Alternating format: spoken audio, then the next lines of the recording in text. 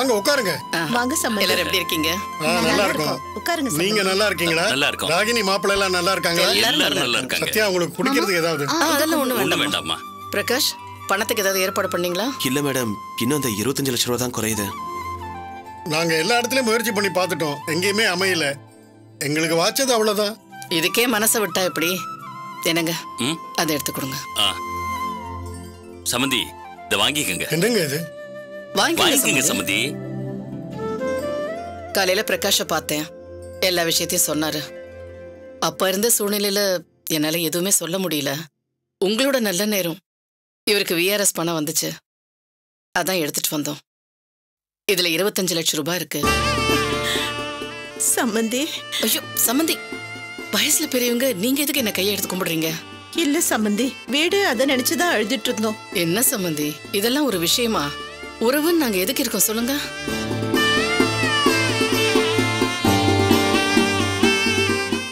Sorry Prakash, அப்போ பண விஷயமா எதுவுமே யோசிக்க முடியாத சூழ்நிலை, அதான் உங்ககிட்ட உறுதியா சொல்ல முடியாம போச்சு. மேடம், நீங்க இப்ப செஞ்ச உதவி சாமி கொடுத்த வர மாதிரி. சரியா சொன்ன சத்யா. சம்பந்தி, எங்க அப்பா நேர்மையா சம்பாதிச்ச இந்த வீடு எனக்கு உசுறு. ஆனா அதுக்காக மட்டும் இல்ல, இது கெட்டவங்க கைக்கு போயிடக்கூடாதுன்னு தான் நாங்க இவ்வளவு தூரம் போராடுறோம். இனிமே கவலையே இல்லப்பா, இந்த வீடு நம்ம கையை விட்டு போகவே போகாது. சம்பந்தி, இந்த வீடு உங்களுக்கு உயிருங்கிறது எங்களுக்கு தெரியும். அதனாலதான் ராத்திரின்னு கூட பார்க்காம உடனே நாங்க கிளம்பி வந்தோம். ரொம்ப சந்தோஷம் சம்பந்தி. இந்த பணத்தை நாங்க கடனா தான் வாங்கிக்கிறோம். எவ்வளவு சீக்கிரம் முடியுமோ அவ்வளவு சீக்கிரம் திருப்பி கொடுத்துடுறோம். சம்பந்தி, முதல்ல இந்த வீடு உங்க கைக்கு வரணும், இப்ப அதான் முக்கியம். ரொம்ப நன்றிங்க. சரிங்க, நாங்க கிளம்புறோம். சரிங்க. வரேன் சம்பந்தி. வரேங்க சமந்தி. வரேங்க. வாங்கம்மா. Thanks ma'am. ரொம்ப தேங்க்ஸ் மேடம். ஜானகி, கடவுள் கண்ணை திறந்துட்டான். ஆமாங்க. பிரகாஷ்,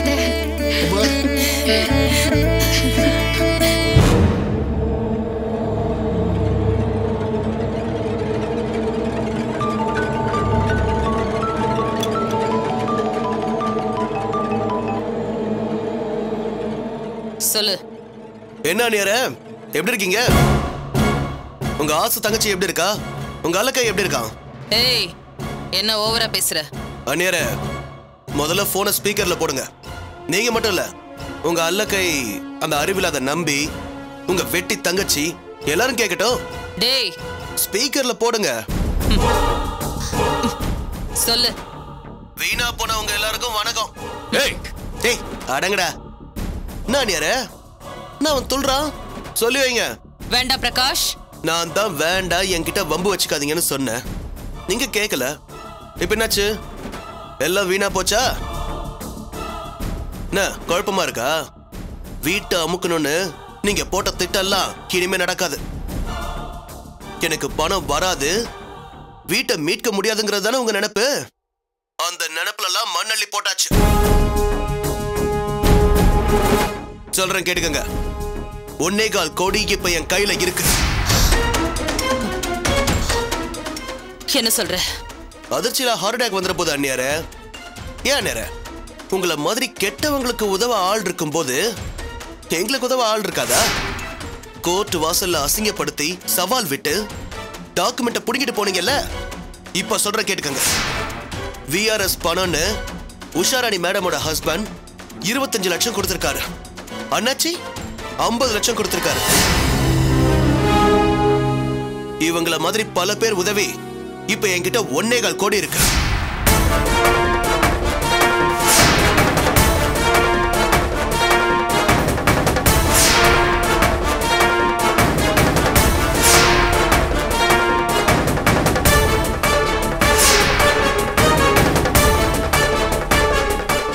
என்ன ஷாக்கா இருக்கா? 2ஆம் தேதி அன்னைக்கு வீடு உங்க கைக்கு வரும்னு கனவுல இருந்திருப்பீங்க. அது கலைஞ்சு போச்சா? நீங்க எனக்கு போன் பண்ணி அடிக்கடி ஞாபகப்படுத்துவீங்க. என்னன்னு 2ஆம் தேதி 2ஆம் தேதின்னு.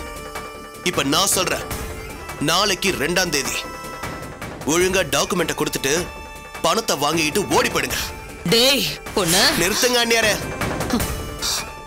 அண்ணாச்சியை வச்சு டிராமா பண்ணா அவர் என்ன முன்ன மாதிரியா?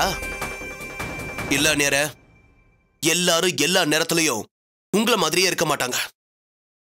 இப்ப புரியுதா? பணத்தை தூக்கி போடுற மரியாதையை டாக்குமெண்ட்டை கொடுத்துட்டு ஓடி போயிடுங்க. ரைட்? என்னங்க இதெல்லாம் இப்படி பேசுறான்?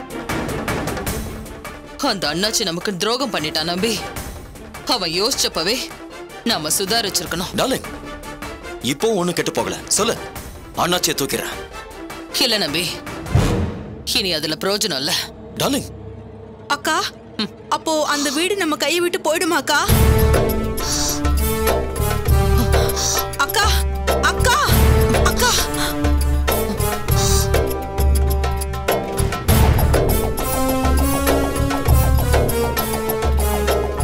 சார், என் அக்கா மனசொடைஞ்சு போயிட்டா சார். அந்த வீடு தான் அவளோட கனவு, லட்சியம் எல்லாமே. நீங்க தான் சார் எப்படியாவது அதை மீட்டு கொடுக்கணும். குழந்தை விஷயத்துல இருந்து எல்லாத்துலயும் அவளுக்கு தோல்விதான் சார் பரிசா கிடைச்சிருக்கு.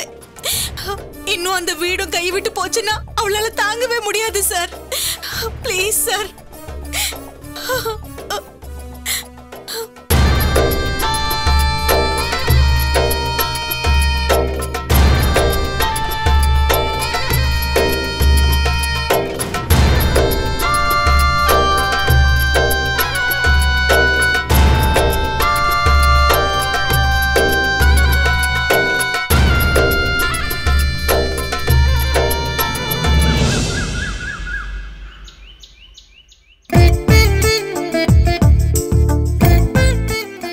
பிரகாஷ், கிளம்பிட்டியா?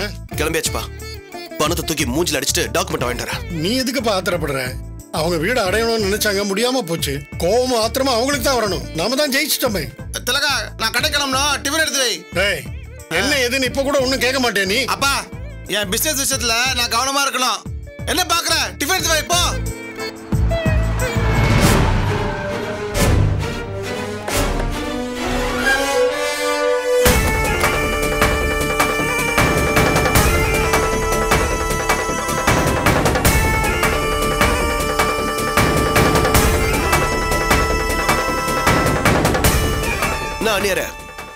வீட்டை கண்ணாலேயே முழுங்குற மாதிரி பாக்குறீங்க.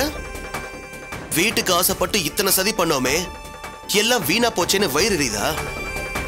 ராத்திரி நான் போன் பண்ணதோ உங்க தூக்கம் போயிருக்குமே. என்ன சொன்னீங்க? சல்லி காசு கூட தேராது, உங்களுக்கு யார் பணம் தருவாங்க? நீங்க தெருவுல தான் நிப்பீங்க, நிக்க வெப்ப. அப்படிதானே சொன்னீங்க? நேர்மையா ஜெயிக்க முடியாதுன்னு சொல்லி அண்ணாச்சி விலைக்கு வாங்குனீங்க, திருச்சி இடத்தையும் கெடுத்தீங்க. இப்ப என்ன செய்ய போறீங்க? நீங்க போட்ட பிளான் எல்லாம் தோத்து மணக்கவனீங்களா? சொல்லுங்க, இப்ப என்ன செய்வீங்க? டேய், இந்த வீணா போன விட்ட உனக்கு என்ன பேச்சு? பணத்தை தூக்கி போடு, பொறுக்கிட்டு போட்டோம். டேய், பணத்தை வாங்கிட்டு டாக்குமெண்ட் கொடுறீ. டாக்குமெண்ட் எங்க? வெறும் கை வீசிட்டு வந்திருக்க? பணமா? எனக்கு எதுக்கு பணம்? டேய் குமார், கொஞ்சம் நிதானமா பாத்தீங்களாப்பா? இப்போ இவத்து மாதிரி அடங்குதானே. அவளுக்கும் உனக்கு என்னடா சம்பந்தம்? அதான் சொன்ன மாதிரி பணத்தை புரட்டியாச்சுல்ல.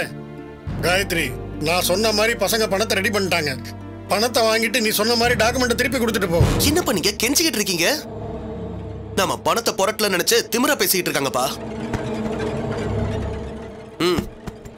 கணக்கு வழக்கு தெரியுமா? இந்த அழகை சரியா என்னவானா? நம்பி,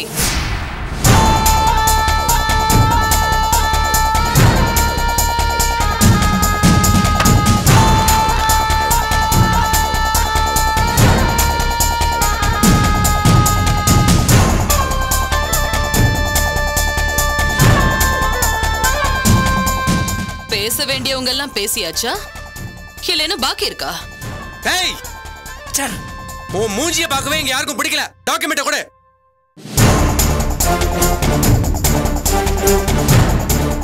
முதல்ல பணத்தை எண்ணிக்கங்க. அப்புறம் வெளியே போனதும் அத்தனை லட்சம் குறையுது, இத்தனை லட்சம் குறையுதுன்னு சொல்லாதீங்க. எல்லாம் 1000 ரூபாய் கட்டு. ஒரு கட்டுல 100 நோட்டு. என்ன 1 லட்சம்? 125 கட்டு இருக்கு. பொறுக்கிக்கங்க. இந்த வீட்ல தெளிவா படிச்சவங்க யாராவது இருக்கீங்களா? உன் விளையாட்டுல வேற எங்கயாவது வச்சுக்கோ. டாக்குமெண்ட் கொடு. இப்ப எதுக்கு கோவப்படுறீங்க? நீங்க பேசும்போது நான் அமைதியா இருந்தேன்ல, அதே மாதிரி நீங்களும் அமைதியா இருக்கணும். உங்க தம்பி பொண்டாட்டி தான் பெரிய ஆபீசர் ஆச்சு. இந்த கணக்கு வழக்கு டாக்குமெண்ட் எல்லாம் அவ நல்லா பாப்பால. இந்த டாக்குமெண்ட படிக்க சொல்லுங்க. இது ஜெராக்ஸ் தான். வேண்டாம் அண்ணியாரே, இதுக்கு மேல நீங்க விளையாட நினைக்கிறது நல்லதில்ல. காயத்ரி, இன்னும் என்னமா படிச்சு பார்க்க வேண்டியது இருக்கு? ஒரு மாசம் டைம் கொடுத்த. போன மாசம் 2ஆம் தேதி போட்ட அக்ரிமெண்ட் இன்னைக்கு 2ஆம் தேதி, இன்னையோட முடியுது இல்ல? அப்படியா? இடையில 31ஆம் தேதின்னு ஒண்ணு இருக்குல்ல, அது நீங்க கவனிக்கலையா?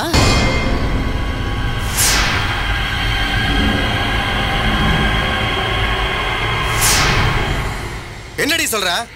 சும்மா கோவப்படுறது முறைச்சு பாக்குறது மட்டும் ஆம்பளத்தனம் இல்லங்க. அதுக்கு மேல இன்னும் நிறைய இருக்கு. காயத்ரி, தேவையில்லாம எதையும் பேசாத. நான் எங்க அத்தை தேவையில்லாம பேசுறேன்? என்ன உன் அத்தைன்னு சொல்லாத. ஓ, அப்போ ஜானகின்னு சொல்லட்டுமா? என்னடி சொன்ன? குமார், அவ யாரோ நம்ம யாரோன்னு ஆயி போச்சுல்ல, எதுக்கு வீணா கோவப்படுற? அதெல்லாம் சரி. இப்ப டாக்குமெண்ட்டை யாரு படிச்சு பார்க்க போறீங்க? அனாவசியமா பேசாதீங்க. டாக்குமெண்ட்ல சொன்னபடி 30 நாள்ல படத்தை ஏற்பாடு பண்ணியாச்சு. அப்புறம் என்ன? இதுதான் படிக்காத ஆளுங்கிறது. நான் சொன்ன 2ஆம் தேதியோட ஒரு மாசம் முடியுதுன்னு சொன்னேன். அதே மாதிரி முடிஞ்சது. இடையில ஒரு நாள் எக்ஸ்ட்ரா இருக்குல்ல, அத கவனிக்க வேண்டாம்?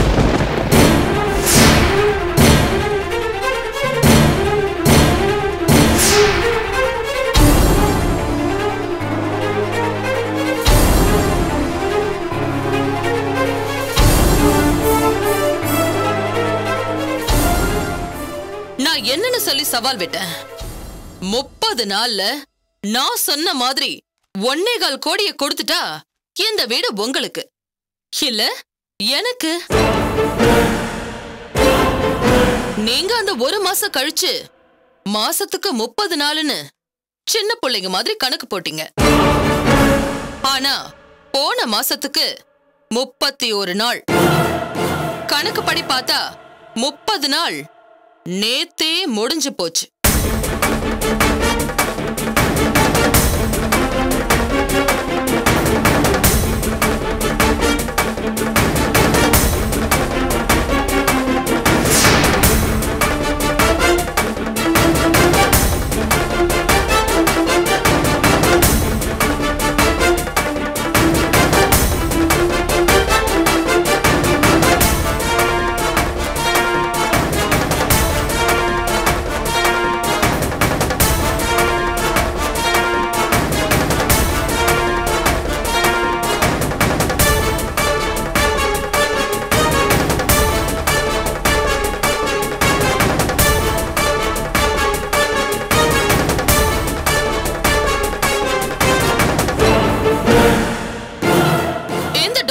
கூட மிஸ்டர் சிதம்பரம் எண்ணி 30 நாள்னு தான் கையெழுத்து போட்டிருக்காரு.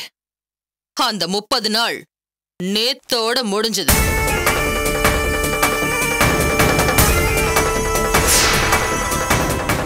சோ இந்த வீடு எனக்கு. புரிஞ்சுதா?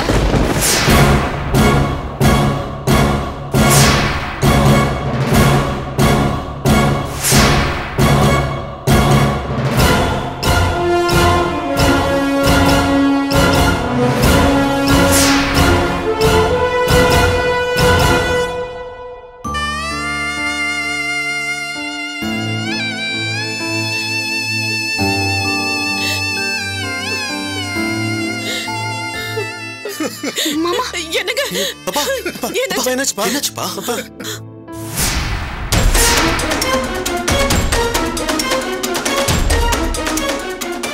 அண்ணியாரே, என்னடா நீ போன் பண்ணா எனக்கு தூக்கம் போயிடுமா? இனி உங்களுக்கு தூக்கமே வரக்கூடாதுடா. நான் கொடுத்த 30 நாள் கெடு நேத்தே முடிஞ்சது. அது தெரியாம இன்னைக்கு 2ஆம் தேதின்னு கணக்கு வச்சுக்கிட்டு என்னெல்லாம் பேசுனீங்க. ஒரு டாக்குமெண்ட ஒழுங்கா படிக்க தெரியல, கழுத்தறுத்த கோழி மாதிரி துடிச்சியே. இப்ப என்ன செய்வ? போட்ட சவால்ல நீங்க எல்லாரும் தோத்துட்டீங்க. 30 நாள், ஒரு மாசம் நினைச்சு 31வது நாள் கணக்கு வைக்காம தோத்து அவமானப்பட்டு நிக்கிறது நீங்க, நான் இல்ல.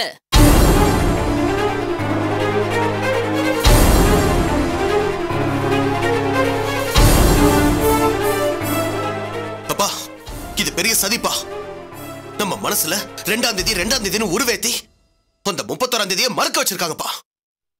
சதிப்பா இது. திட்டம் போட்டு ஏமாத்திருக்காங்க. நான் திட்டம் போட்டு ஏமாத்திருக்கேனா? டாக்குமெண்ட்ல அப்படிதானே எழுதியிருக்கு. இந்தா படி.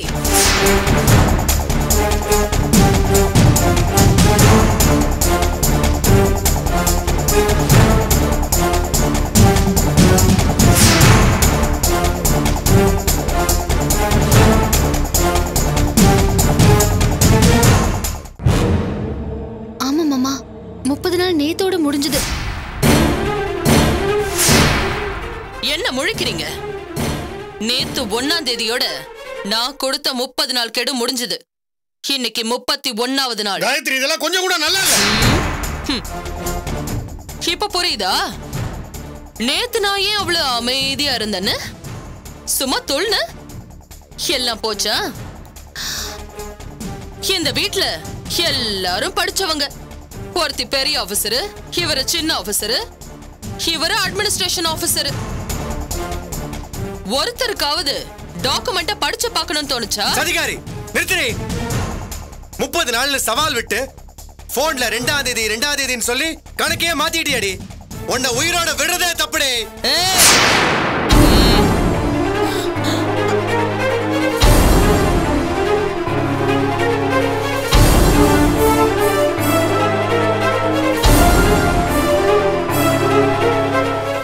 டைவர்ஸ் கேஸ் கோர்ட்ல இருக்கும்போது என்ன உரிமையில என்ன அடிக்க வர? இப்போ நீ யாரோ நான் யாரோ? ஏம்மா, இந்த வீட்டோட மூத்த மருமக தானே நீ? நீயே இப்படி சதி பண்ணலாமா? மிஸ்ஸஸ் சிதம்பரம், நான் எங்க சதி பண்ண? நீங்க டாக்குமெண்ட படிக்கும் போது தெரியல? நான் உங்க கண்ணை கட்டிட்டேனா? ஏம்மா, நடுவுல இருக்கிற அந்த ஒரு நாளை வச்சுக்கிட்டு இப்படி பண்றியம்மா? தாயோ, இனி இவங்க கிட்ட என்ன பேச்ச? ஒழுங்கா மூட்டை முடிச்சு கட்டிட்டு வெளியே போக சொல்ல.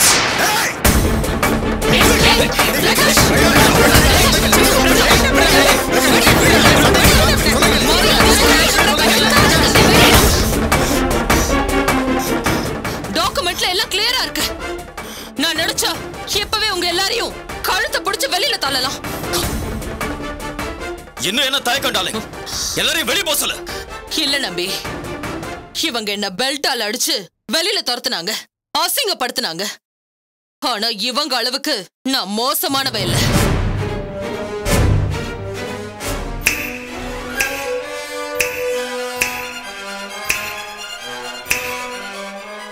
உங்க எல்லாருக்கும் இன்னைக்கு ஒரு நாள் டைம் கொடுக்கறேன்.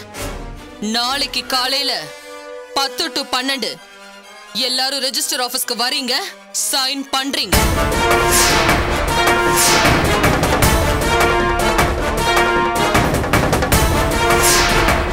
ஒரு மணிக்கு நல்ல நேரம். நானும் என் தங்கச்சி இங்க வந்து பால் காய்ச்சணும். புரிஞ்சுதா?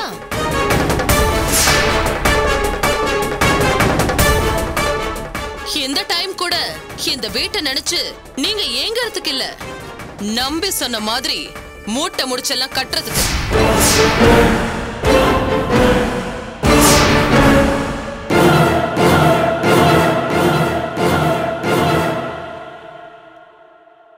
ஓகே மிஸ்டர் சிதம்பரம், ஒரு காந்தியவாதியா நேர்மையா இந்த விஷயத்துல நடந்துப்பீங்கன்னு நினைக்கிறேன்.